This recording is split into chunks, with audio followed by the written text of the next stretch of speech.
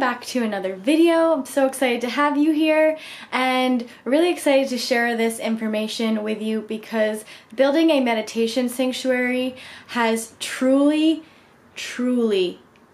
increased my growth in my meditation and mindfulness practice. And I've been practicing meditation and mindfulness now for 3-ish years, teaching for 1 or 2 of those years. And like everything, when you first start, you're inconsistent. And unless you bring good foods into your house, you're not going to eat those good foods. Unless you create a workout space for yourself or buy a gym membership, you're not going to jump into that workout routine that you have. If you don't build a space for your laboratory of meditation, you're less likely to be consistent with your practice. So I'm really excited to share with you guys the information in this video, share with you what my space looks like to give you some inspiration, and I have 2 things scheduled for this video.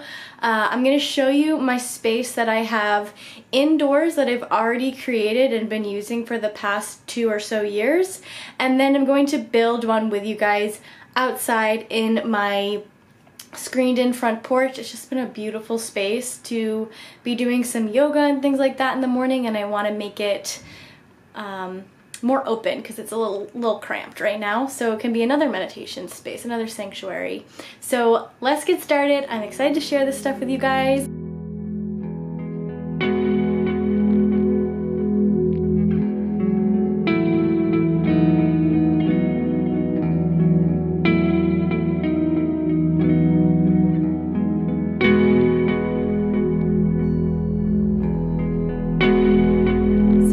As you guys can see behind me, this is my meditation sanctuary, and it's a place that I've built out in a room in my apartment to really invest time in myself and to feels like a nook, like a warm, inviting nook is how I see this space. And it took me a while to figure out how I wanted to orient the space, how I wanted to be organized and look.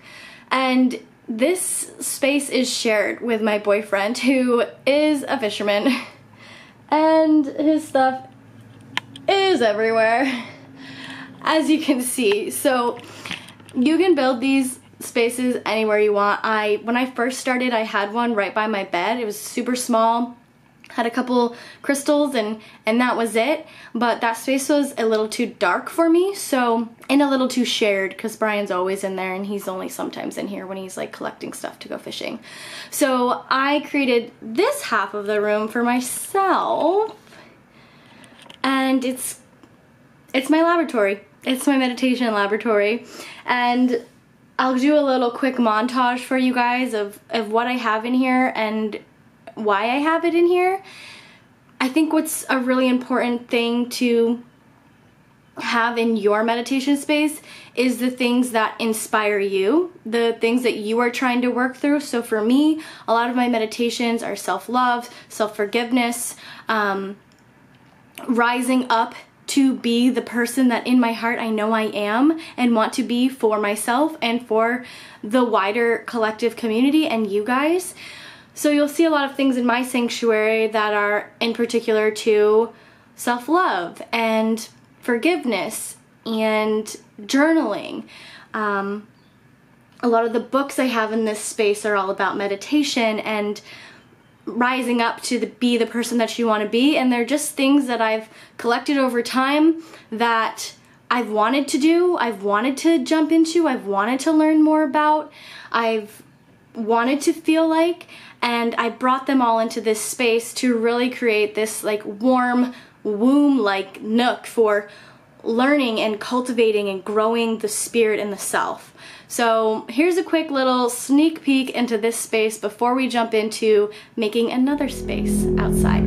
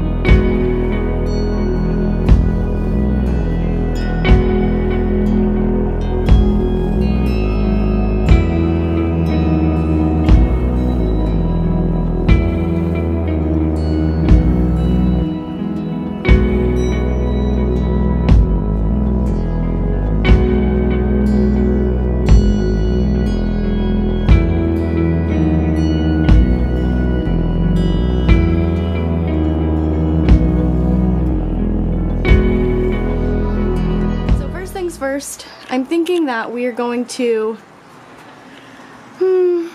reorganize this area, because this is the space where I do yoga here, and it's just a little tight. So we're gonna get in here, reorganize some stuff, but first things first is we gotta clean these floors.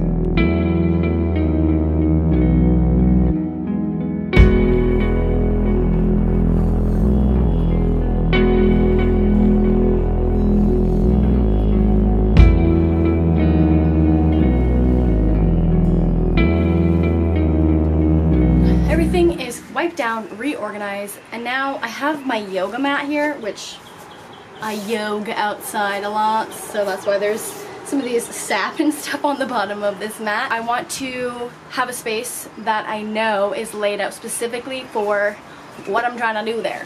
So if you have like a big meditation pillow, or if you want to be able to lay your yoga mat out in your sanctuary, I recommend putting that down first so that you can figure out how to orient everything around the activity that you are attaining to do in this position. So let's do it.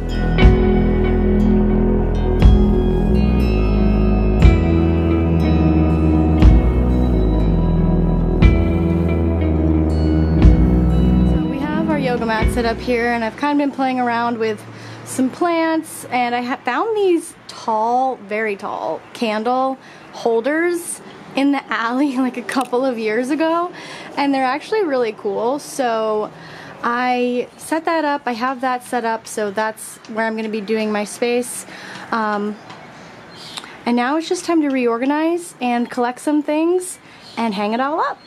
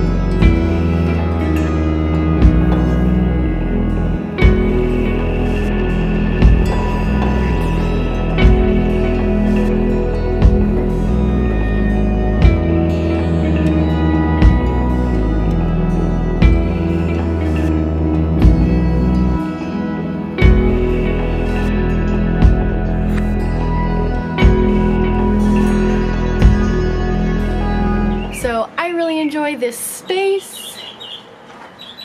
I hope to record more videos in this space for you guys. There's a bird that's really loud right now.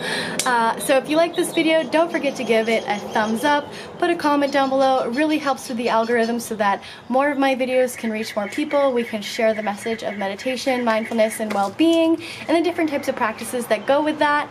So I hope you guys enjoyed this video. I hope it gave you some inspiration, and like always, go follow me over on Instagram at _RaisingWellness_, or join the Raising Wellness Facebook community by going to your Facebook and typing in Raising Wellness Community, and I will be sure to approve your membership so that you can get all this content before everyone else. So check you guys later, and have a good day.